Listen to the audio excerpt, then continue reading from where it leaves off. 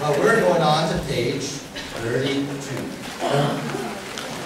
which in the textbook is page 154. This is chapter 5. I'm going on to my second of 4 2A binders right now for my notes. And I wanted to first talk about this flow chart. You'll see this flow chart, these kind of flow charts in the harder chapters for those of you who like a global view of stuff. Unfortunately, I don't think I have this posted online. But these are the sections that will make up this chapter, and they're basically different types of reactions that are related to the reactions we've already done for the most part. What we're going to tackle first is the big monster on the left called net ionic equations. Okay? And that'll involve electrolytes, solubility rules, and precipitation reactions.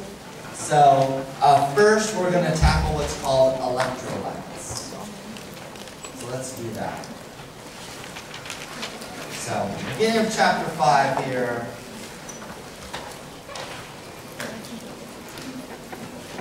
Aqueous solutions. So solutions that are in water. Okay, and specifically the reactions in aqueous solutions. And we're going to start off 5.1 with electrolytes.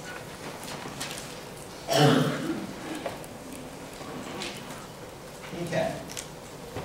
Electrolytes have the ability to ionize. So if you're a compound and you can ionize into a cation and an anion, you are an electrolyte.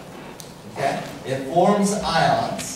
And those ions are good conductors of electricity, actually, which you'll find out in Chem 2C. You can actually calculate the amount of electricity they can provide via the voltage, and you can learn how to power things. 2C is really interesting for this whole section here that steps on the backs of chapter 5. There's different kinds of electrolytes. There can be strong, or synonymously good, okay, strong or good electrolytes, and then there can be weak or bad electrolytes or non-electrolytes. What your textbook does is separates these into 3 categories, the strong or good ones, and then the weak ones, and then the non. But practically speaking, I put the weak and the non-electrolytes together because effectively they produce the same results for us. So you're going to see me combine the weak and the non-electrolytes where your textbook does not. And I just do that for practical reasons. You don't need to though. There can be a weak electrolytes that compounds that slightly make ions. They do it a little bit, maybe 5%. The strong electrolytes make a lot of ions. Non-electrolytes make 0 ions. Okay, so non and weak are effectively the same. How do you tell the difference? Good that you asked. I'm going to make a strong category and then a weak / non-electrolytes. So strong electrolytes or weak non-electrolytes. Okay? Let's do the strong first. What's a strong electrolyte?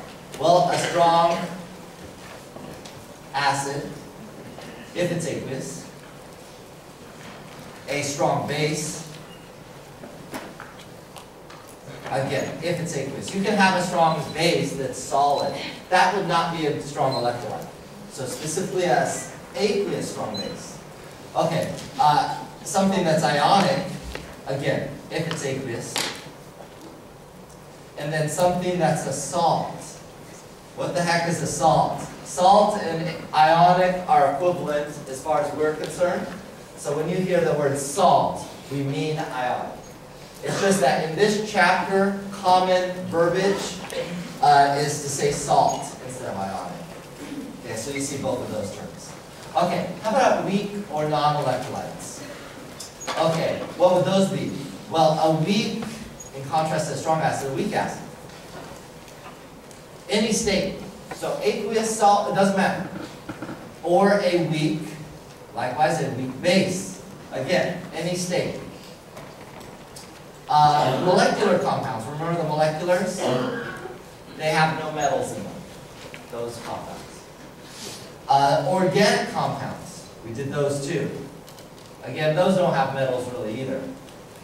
And then to be more specific about the states, anything that's a liquid, a solid, or gas. So for example, if I had a solid strong base, that's a weak or non-electrolyte. Okay? But if I have an aqueous strong base, that's a strong. So I'm not going to give this to you on exam. You'll have to know this stuff. Okay? Now one thing you're going to ask me, how do I tell the difference between a strong and a weak acid? You're going to learn that this chapter. The second common question is, how do I determine the states of something, whether it's aqueous or solid? You'll also get to learn that this chapter. So that's electrolytes, and there's a video called Electrolytes 1 on YouTube. Now, I want to call your attention to the bottom of page 33 before we go of the reader.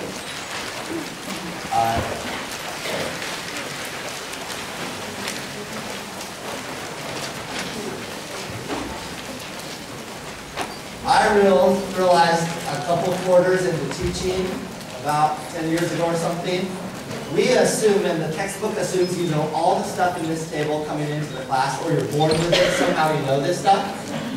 But then I realized nobody knows it. So I made it into a table for you. I'll push this on the textbook because they assume you know it. You need to know this, and I call this either general or standard conditions, stuff just to know. So what do you need to know? Let me kind of fill this out for you before you leave. Okay, you need to know what is normally a gas in normal conditions, like our root conditions here. H2N2O2F2Cl2. All those diatomics are normally gases, including carbon monoxide also, carbon dioxide, and nitrogen monoxide. All noble gases, the last column, are gases. Liquids. Water is a liquid, if you didn't know it. Bromine.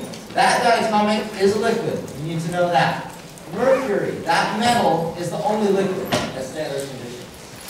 What are solids? Everything else. I2. That diatomic is a solid. You'll learn why in chemistry B. Metals are solids in standard conditions. Semi-metals, the metalloids, are solids. And any other non-metal we haven't mentioned yet is a solid. What's aqueous? Anything that is an ion, anything that has a charge that is not zero is an aqueous. You ever see anything with a charge is aqueous? And then go for 2C. Anything with a Z, what's Z? Atomic number greater than 83, so above bismuth, right up polonium, those are all radioactive. All right, that's a good place to end. I'll leave this out with the coffee. All right, if anybody had questions, feel free to come up, but I didn't get